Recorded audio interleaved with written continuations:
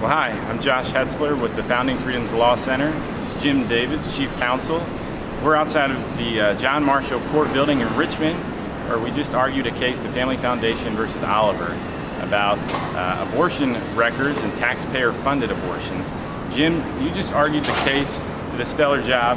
Tell us about this case a little bit and what you anticipate. Well, we had a really good foundation because Josh was the one that had requested, pursuant to the Freedom of Information Act here in Virginia, records from the Virginia Department of Public Health. According to the law here in Virginia, the Commonwealth can pay for abortions under very limited circumstances. They can pay in terms of rape or incest, as well as if there's a serious physical abnormality with the fetus. And what we ask for is a cover sheets of those procedures that justify the Commonwealth taxpayers paying for these abortions. And the Virginia Department of Health came back and said, no, you can't have those.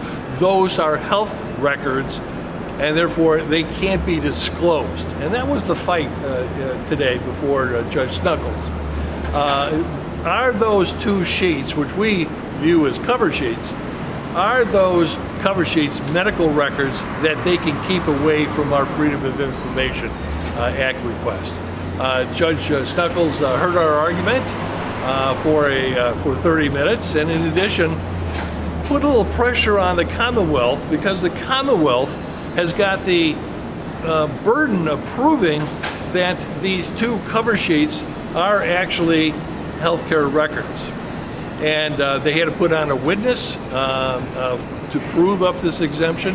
And the witness said very plainly, those two sheets that are being requested are cover sheets, but attached to them are the medical records. And we didn't ask for any of those medical records.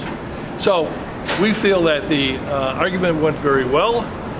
Judge Snuggles decided to keep the case under advisement. In other words, he's going to think about it for a couple days, probably do a little bit more research, and then what he'll do is he'll write a letter to both sides with his ruling.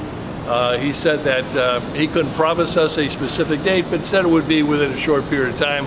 So I think that clearly would be before the end of the summer, but perhaps even by the end of the month.